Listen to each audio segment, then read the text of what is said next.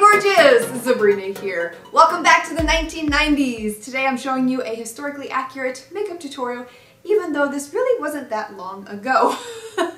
Based on the beauty trends that were popular in the 90s. Now there was no one way to do your makeup in the 1990s, but there were some very well-defined beauty trends of this time, including a very fresh, matte complexion, pencil-thin brows, dark lips, and a light flush of color on the cheeks. Throughout the video, I will also be including some small little pop-ups that will come up at the bottom of your screen with some fun facts and trivia from the decade.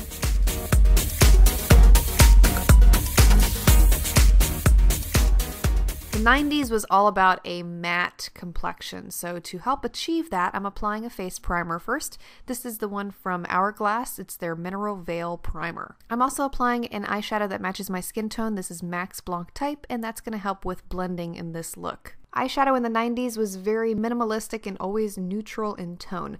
I'm taking Chanel's Mirage Cream eyeshadow and applying this all over the lids with the MAC 242 brush. Eyeshadow came in a variety of different colors in the 90s. Most popular was the neutral look with golden, shimmery tones. If you were a teenager in the 90s, the popular colors to wear were periwinkle, purple, or light pink. And if you're looking for a cheaper version that you could use in place of the Chanel color I'm using here, you could also go with something like Maybelline's Bad to Bronze. Once I have enough of that eyeshadow applied, I'm going back with my same blending shade I used in the beginning and blending along the edges to soften the look. Now, unlike today, eyeliner was applied in the 90s so that it was rather imprecise and it wasn't applied so that it would stand out. It was more of a way to add dimension to the eyes, but you didn't want it to be extremely detectable.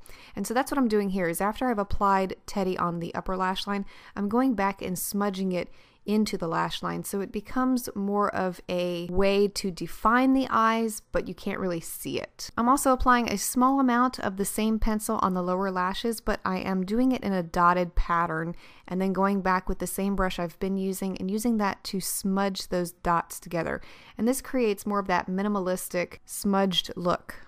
Eyebrows were incredibly thin in the 90s. In fact, they were overplucked by today's standards. So that's the type of shape that I'm creating here. To do this, I'm drawing a simple line through the middle of my eyebrows, so I'm not filling them in completely.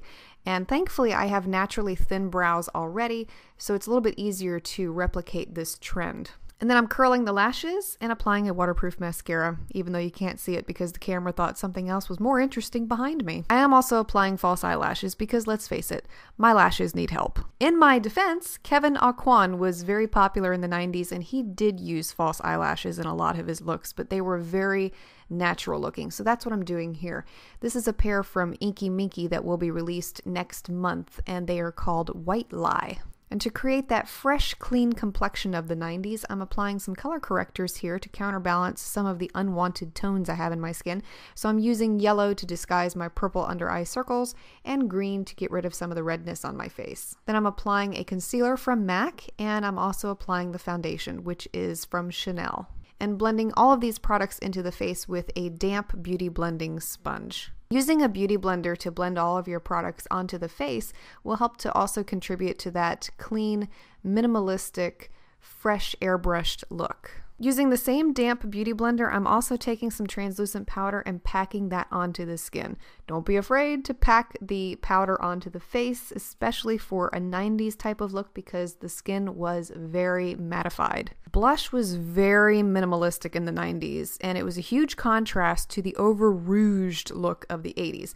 So I'm using a really light pink here. This is MAC's Tenderling, and applying a light dusting of this onto the apples of the cheeks. In the 90s, lipstick was dark. We all remember the brown lipstick trend, but some of these trends also leaned more towards wineish brown or a deep wine burgundy color. And what would a 90s video be without a little bit of a flashback thrown in here? I swear we were all wearing the same exact color in this picture. And of course I had to dye my hair blonde in the 90s.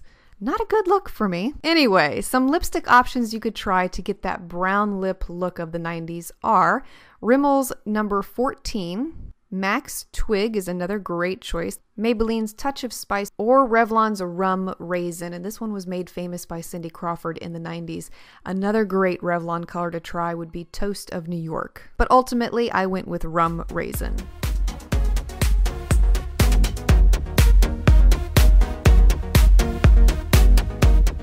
#1 nail polish in the 90s was Chanel's Vamp, and according to what Chanel has said, this has continued to be one of their top sellers ever since.